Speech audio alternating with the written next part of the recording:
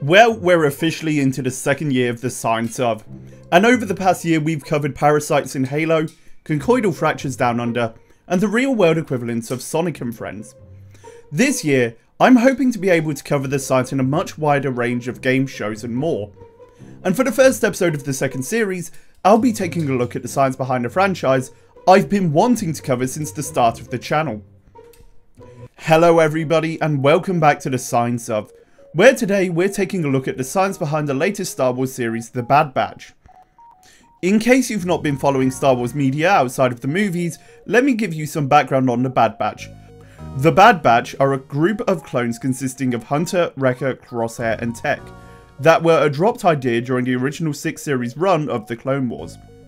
These clones aren't like the rest of the Django clones, as they're genetically enhanced to have special skills, including enhanced senses, intelligence and physical strength. Their first appearance would have been as part of the original plans for the 7th series, before the show was cancelled in 2014. However, only storyboards and animatics of the original episode exist, and these were shown at Celebration Anaheim in 2015. The Bad Batch series takes place after the last episode of the Clone Wars and Revenge of the Sith, and focuses on the adventures of the Bad Batch, invulnerable to the effects of the chip that caused many clones to carry out Order 66, as they make their way into the galaxy and try to find their own way during the rise of the Empire. The existence of the Bad Batch and their new companion brings up an interesting question. First of all, what are the realities of cloning? And what could current cloning and genetic engineering techniques do to create clones with enhanced abilities like the Bad Batch? This means that today we're both looking at cloning in nature and cloning in the lab to see how close we are to genetic variants like the Bad Batch.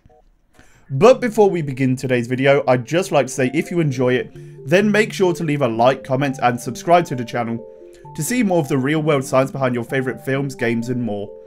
So before we take a look at cloning with test tubes and genetic modification, let's take a look at cloning in nature.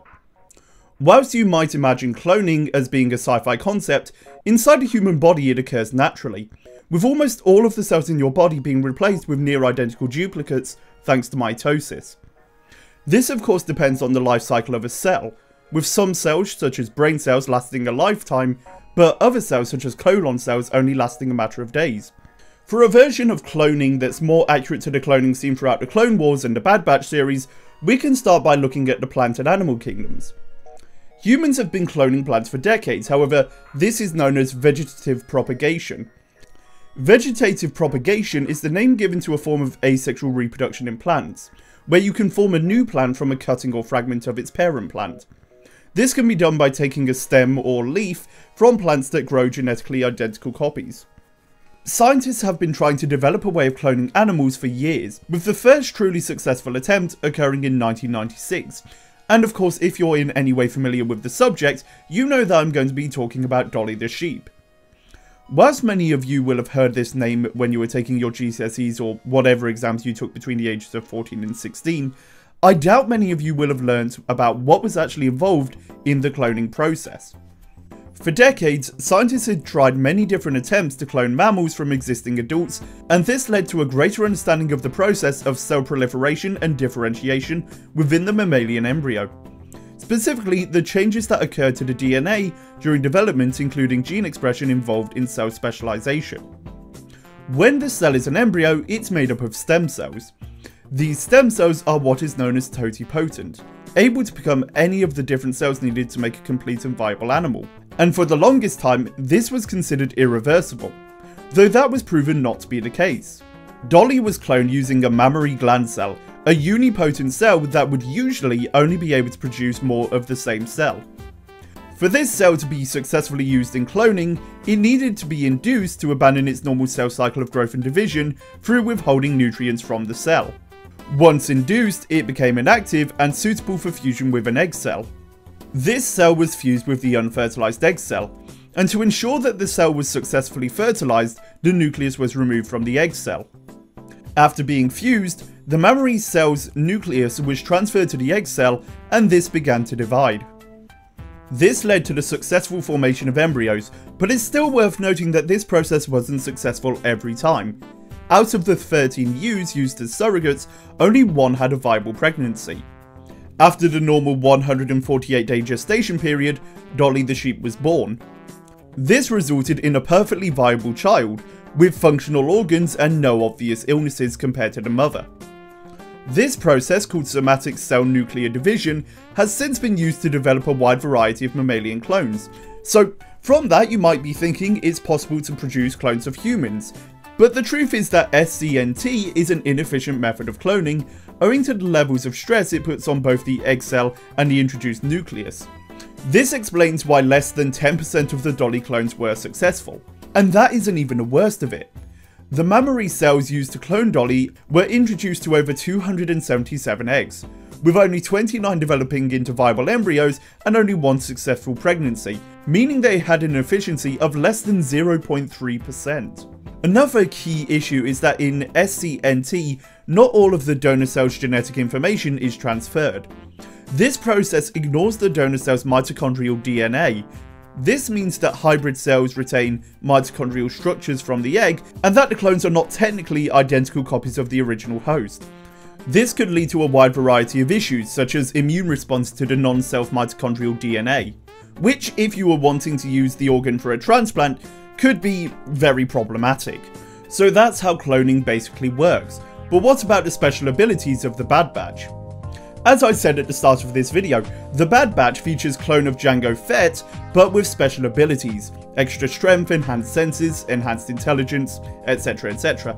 But would it be possible to use methods of genetic engineering to get the desired changes that are shown in the Bad Batch?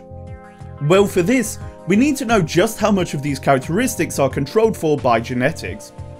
Let's start by looking at Wrecker and how genetic engineering could impact strength. This is a surprisingly easy one to cover.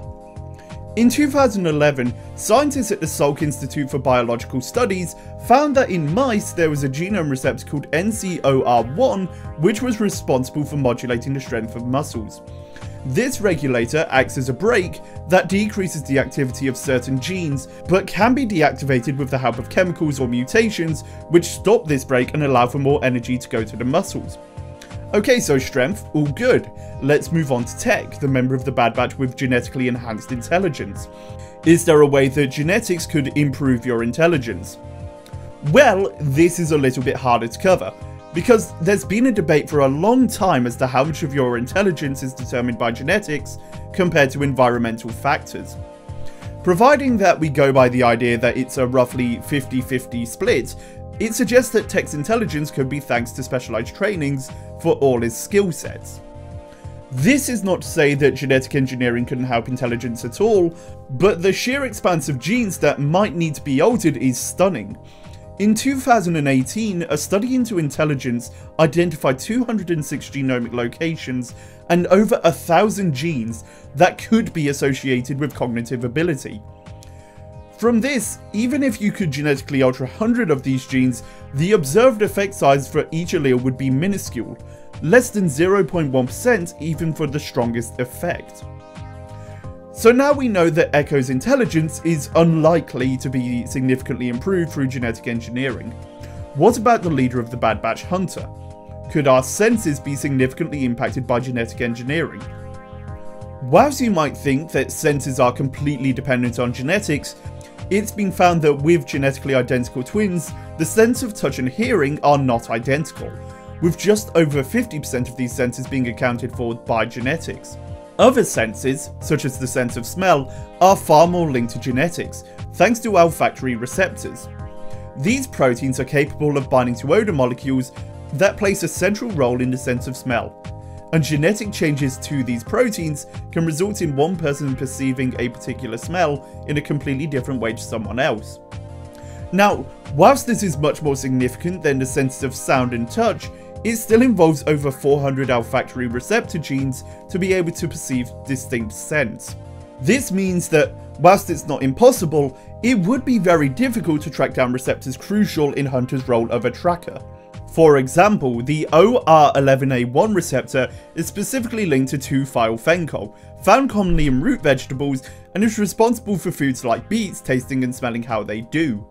To get senses like Hunter, you need to find the genes for receptors associated with chemicals present in sweat or pheromones released by creatures. the sort of chemicals important in tracking. It wouldn't be impossible to do it, but it would require a much greater depth of knowledge than we have at the moment.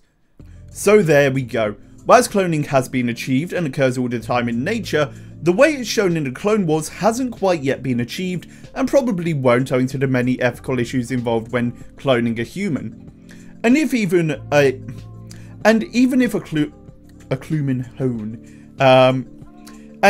if a human clone was successfully produced, you unfortunately wouldn't get the genetic changes seen in the Bad Batch, thanks to the wide variety of genes involved with the inner workings of the human body.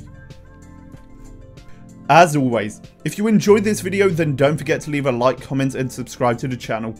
And if you want to help combat the ever-changing and frustrating YouTube algorithm, make sure to share the video to help my channel grow.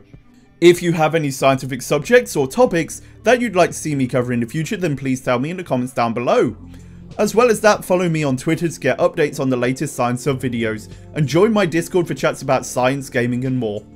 But until next time, this has been the Science of the Bad Batch. I'll see you next time. Thanks for watching. If you're looking for game-based content, then you can join me over on Twitch, where I livestream 3 times a week playing all manner of games suggested by the community. Or, if you want to support the channel even further, you can contribute to my Patreon, where you'll get behind the scenes access to the creation of all videos, as well as being able to vote on what the next Science Sub video will be.